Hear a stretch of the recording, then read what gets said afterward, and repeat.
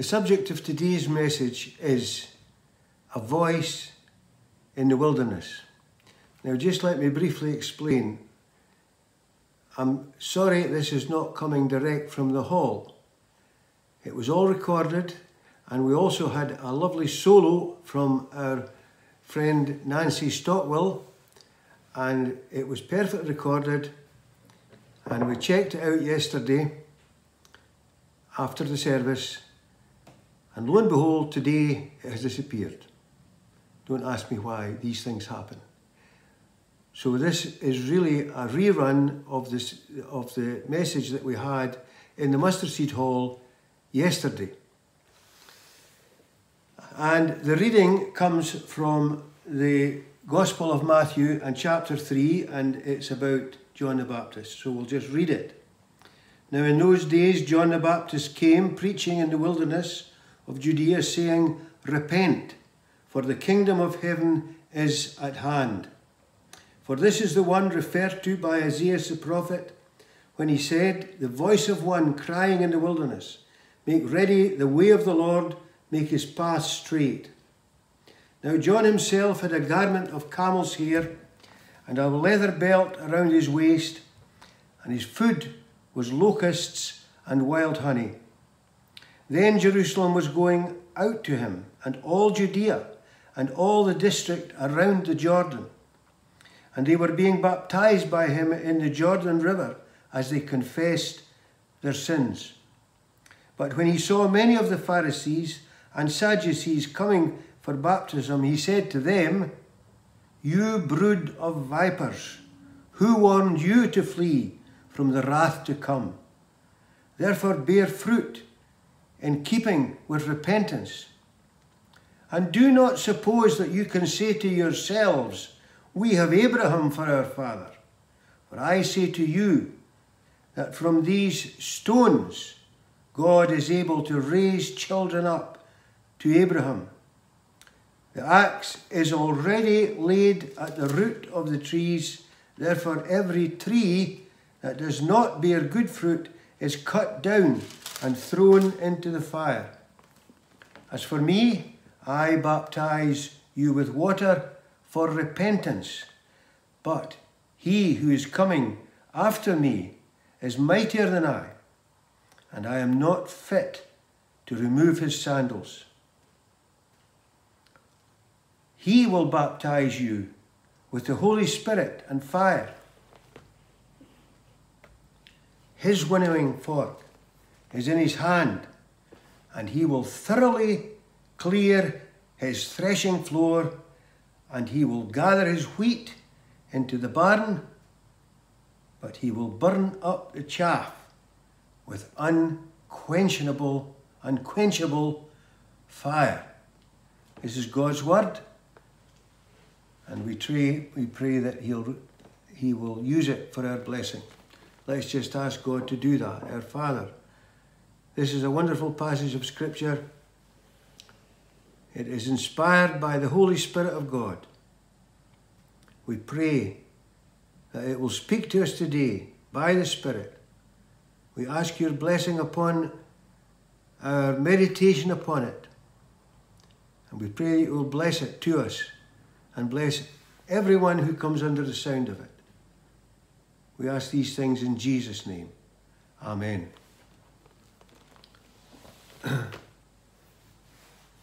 If you look up the meaning, the colloquial meaning of a voice in the wilderness, it really refers to a lost cause, someone trying to support or defend a lost cause. John the Baptist was supporting or suggesting no lost cause. No lost cause. And this story, this passage of Scripture, with the story in it, is a most wonderful story. One of the most wonderful stories in the New Testament. This man, John the Baptist, was a very, very special man. Before he was even conceived in the womb, his father Zacharias got a visit from the angel Gabriel, who announced himself as the angel who stands in the presence of God. Gabriel, at this very moment, is standing in the presence of God. From his creation, no doubt, he's been there. And he left that position to visit this priest in Israel to announce to him that he and his wife were going to have a son. And he said some extraordinary things about this child that was going to be born. He actually gave the father the name. So he was named by someone, by an angel who came directly from the presence of God. And that same angel told Zacharias that this son that was going to be born would be filled with the Spirit, the Holy Spirit, in the womb. That is absolutely unique in Scripture. It's not said of any other mortal man. He would be filled with the Holy Spirit in the womb. He was given something, a gift, that was entirely unique in the history of mankind. He was also told that this child that was going to be born would go forth in the spirit and power of Elijah. Now, if we go back in Scripture and study the story of Elijah, we find this man, Elijah, had tremendous power in his ministry. He did things that no other prophet could do or did. And he spoke with great power and authority. He faced down a king and told him he was evil and his deeds were evil. He contradicted the ruling powers of the day. Such was his power. I know he failed, but then he was just a man. And then the angel also says to this prophet, this priest, that he would be great in the sight of the Lord. Now, you know, that's a remarkable thing, a message from the presence of God to say that a child yet to be born, who was not the Lord Jesus Christ, would be great in the sight of the Lord. And of course, when we come to the testimony the Lord Jesus gave of this man, it's fulfilled and confirmed by Jesus, who tells us that there was no one born of woman who was greater. No one born of woman who was greater. Greater than Abraham, greater than Moses, greater than King David or Solomon. All these great men in the New Testament.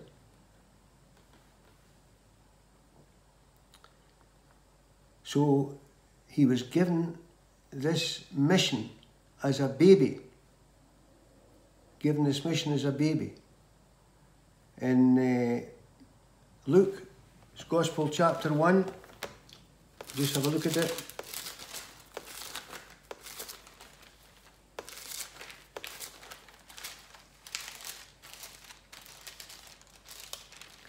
Luke chapter 1, verse 76. When his father's mouth was open to speak, he prophesied about his own child, his own son. And this is what he said: "You, child, will be called the prophet of the Most High. For you will go before the Lord to prepare his ways." to give to his people the knowledge of salvation by the forgiveness of their sins. Matthew says here that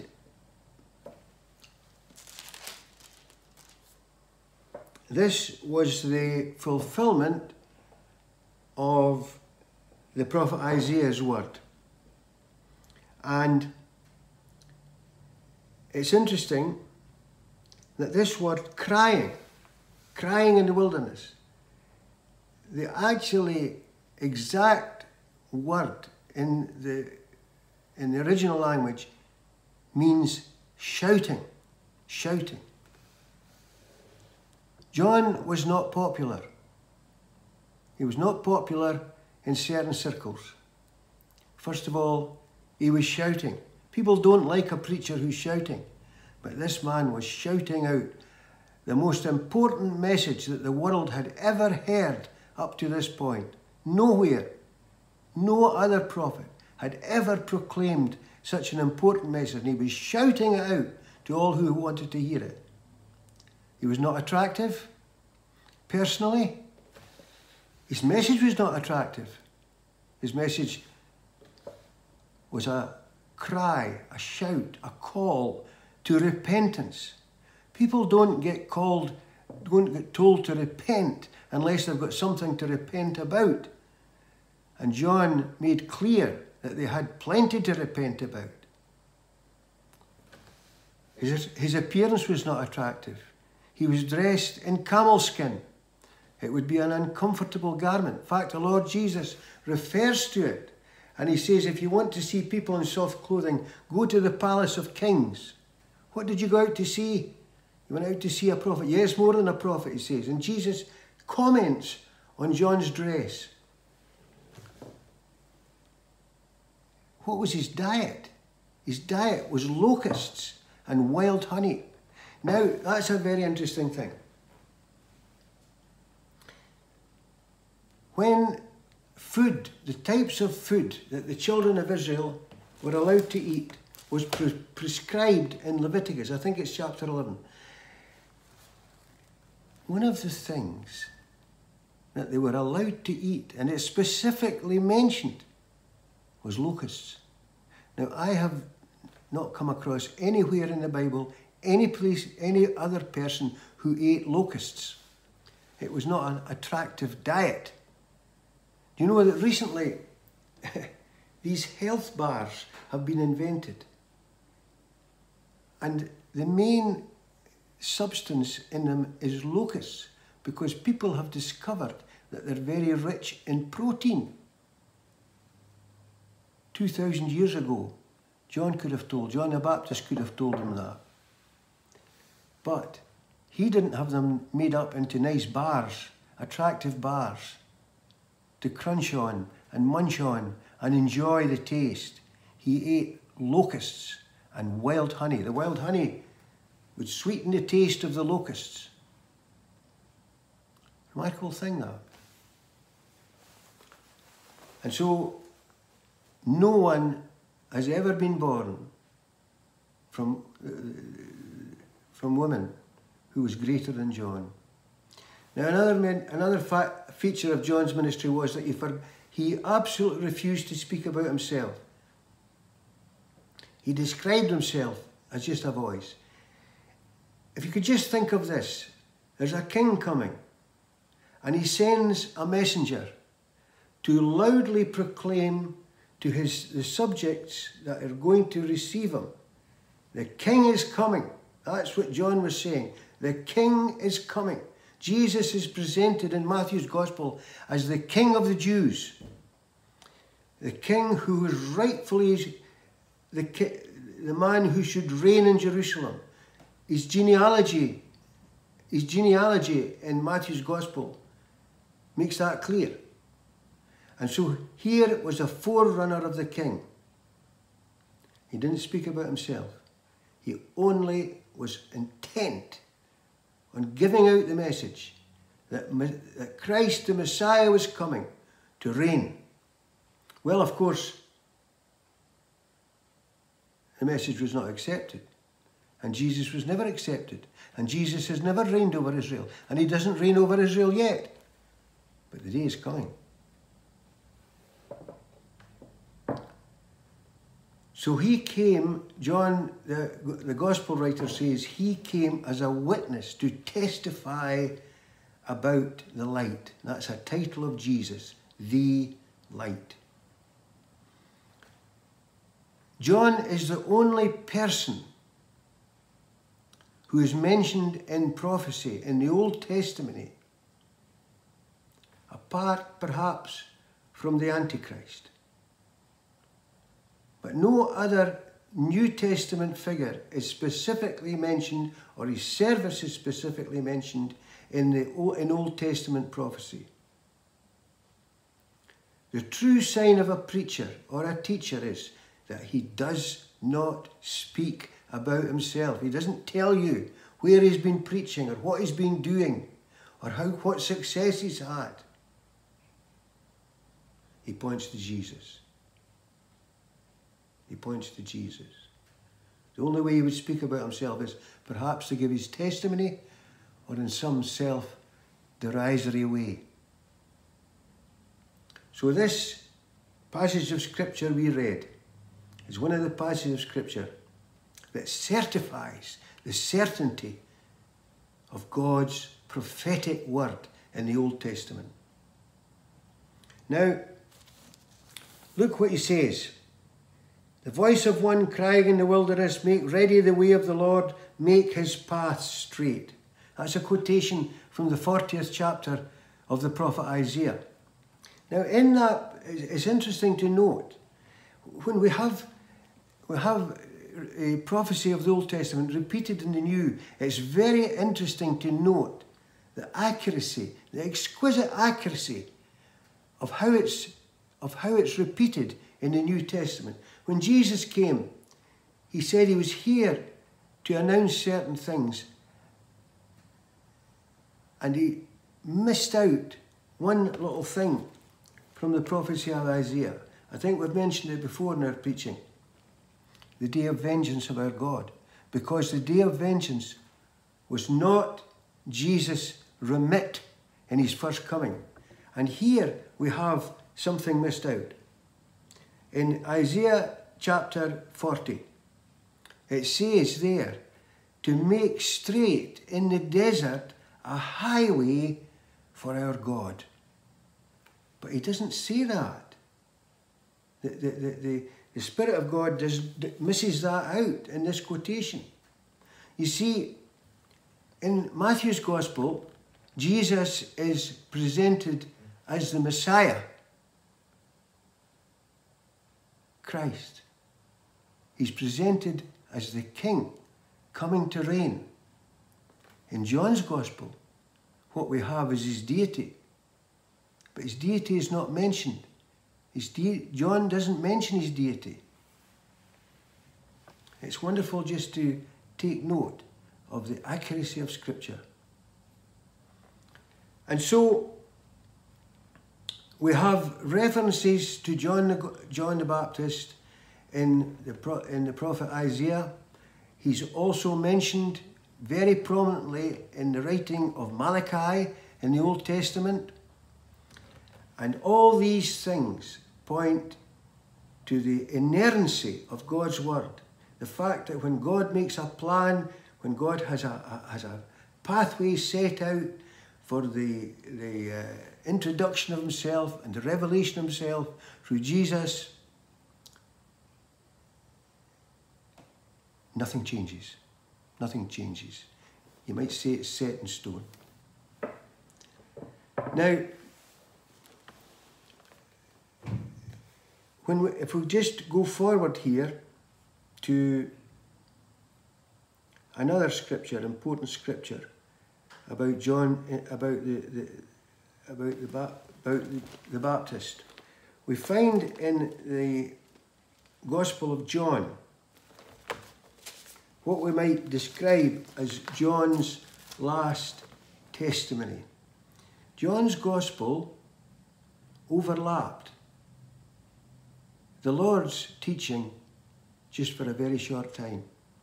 And bear in mind, they were two men who were very, very close in age. John was just very slightly older than the Lord.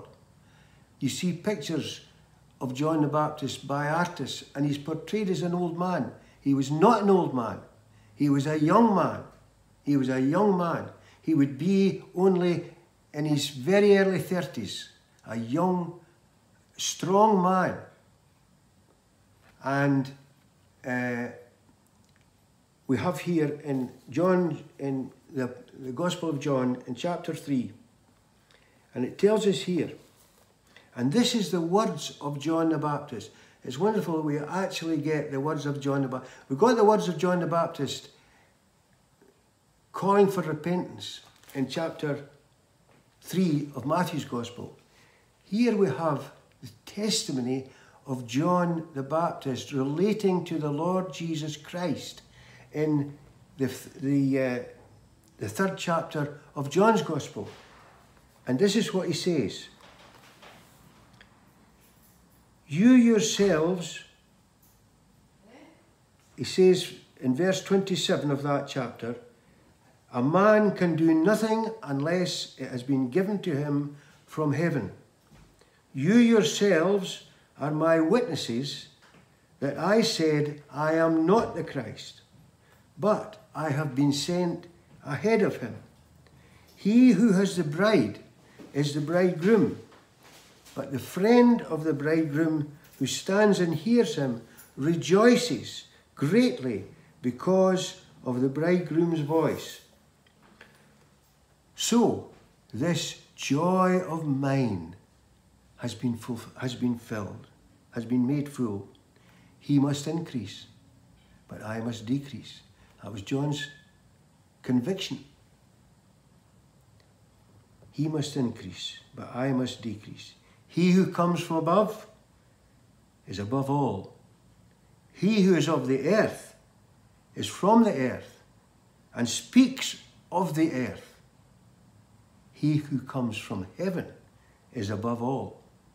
What he has seen and heard, of that he testifies, and no one receives his testimony. He who has received this testimony, his testimony, has set his seal to this, that God is true. For he whom God has sent speaks the words of God, for he gives the Spirit without measure. Now, examining this passage of Scripture here, it's my belief that John's testimony stops there, and the next two verses are comments of the Holy Spirit of God imparted to John the Apostle. He goes on here, the Father loves the Son and has given all things into his hand. He who believes in the Son has eternal life, but he who does not obey the Son will not see life, but the wrath of God abides on him. John the Baptist did not belong to the church, what we know as the church. The church is a body of people who have believed in the Lord Jesus Christ and come to that belief by repentance and faith in Christ. And coming to that belief, to believe on Jesus, they are given the gift of the Holy Spirit.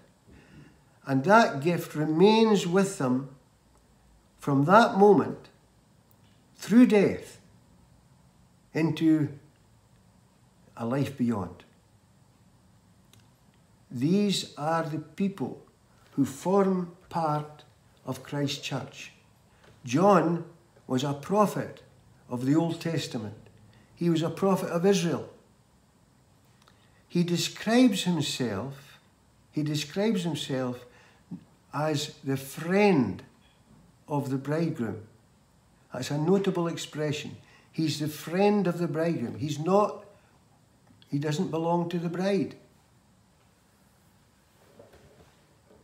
So, uniquely, as an Old Testament saint, an Old Testament prophet, we noticed that in the very womb of his mother, he received the gift of the Spirit.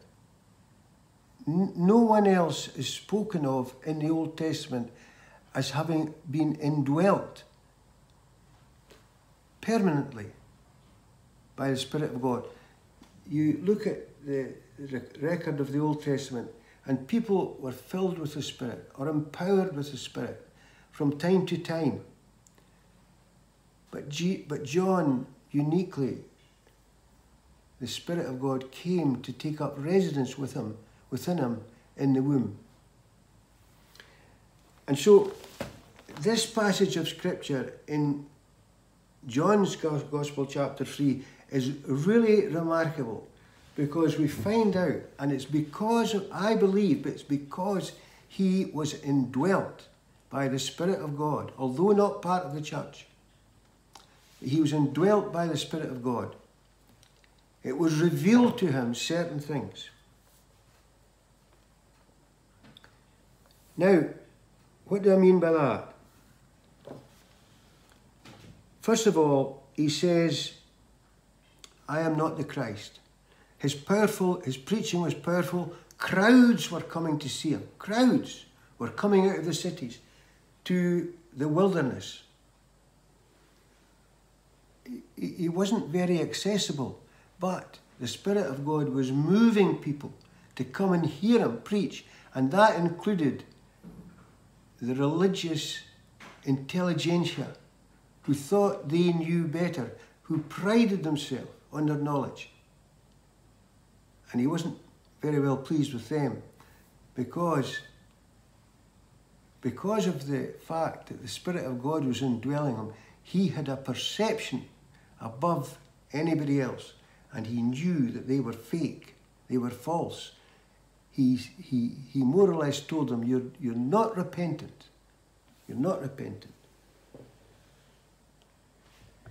So then he starts to say this.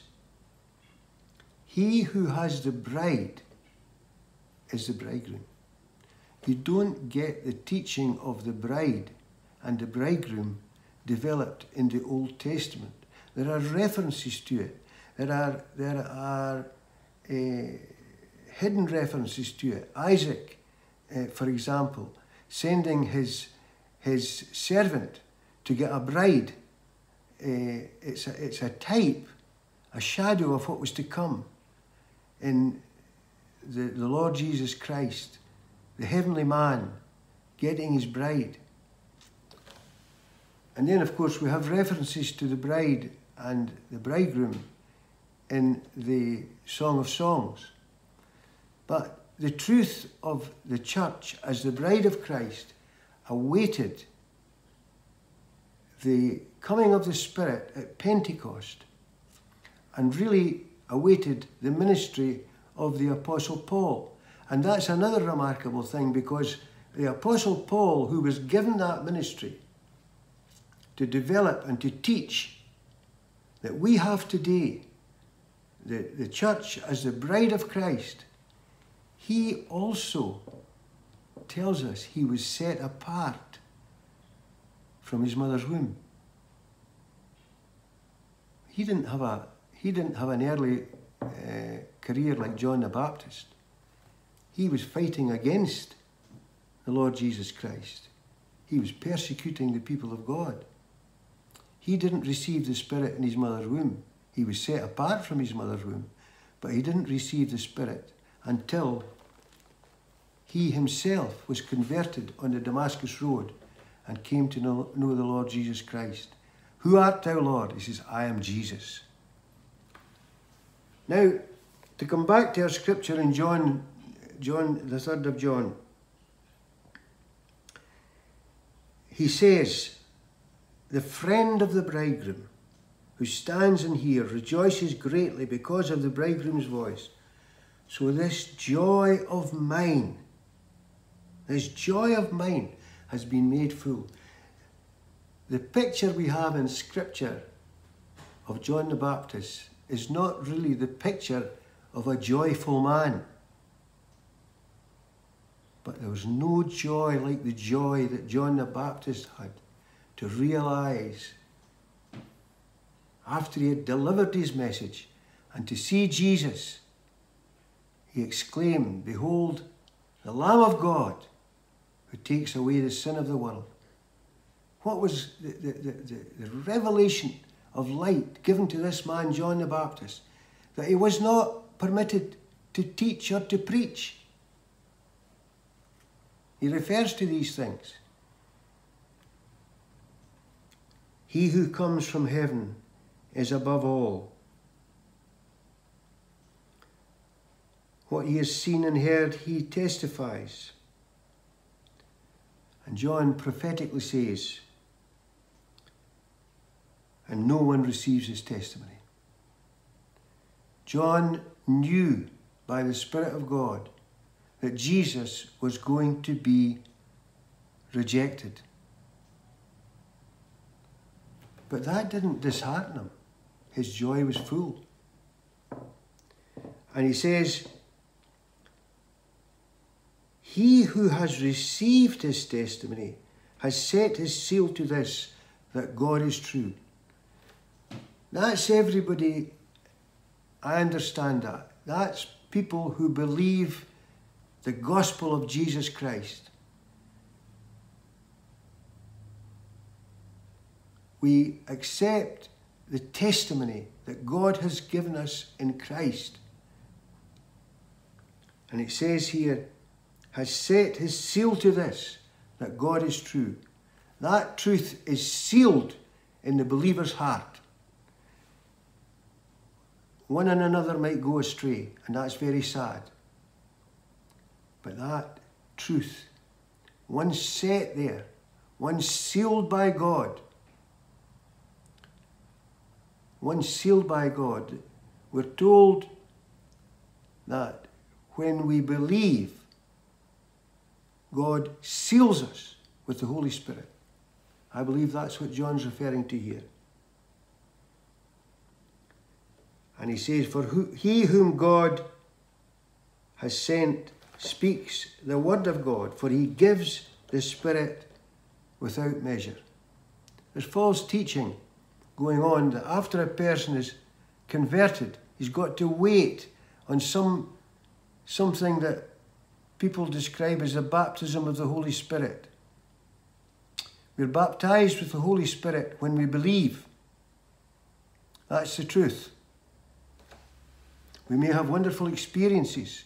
The Spirit of God may fill us with the impressions of the glory of Christ and light up our life and light up our path and send us forth on the Christian pathway of rejoicing. But God does not give his Spirit by measure. That's what John's teaching here and preaching. He's looking forward to Pentecost. That's a wonderful thing. This man, who is his public persona, was a rough, shouting individual, unattractive perhaps in his personal appearance, and certainly unattractive to guilty sinners in his message. Yet he's full of joy. He says, this joy of mine has been made full. And then the Spirit comments, and John, the Apostle, writes down, the Father loves the Son and has given all things into his hand. Where did he get that? He got it from the mouth of Jesus.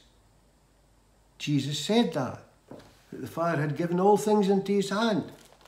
So John, the writer of the Gospel, is quoting Jesus. And then we have the Gospel. We have the Gospel. And I would say to everyone who's listening to this message today, listen to the words of John chapter 3 and verse 36. He who believes in the Son has eternal life, but he who does not obey the Son will not see life, but the wrath of God abides on him. The Spirit of God is confirming the preaching of John the Baptist. He said to the religious people, who has warned you to flee from the wrath to come? The message of Jesus is a message of love. The message of Jesus is a message of forgiveness. The message of Jesus is a message of redemption. The message of Jesus is the pathway, the only pathway to eternal life.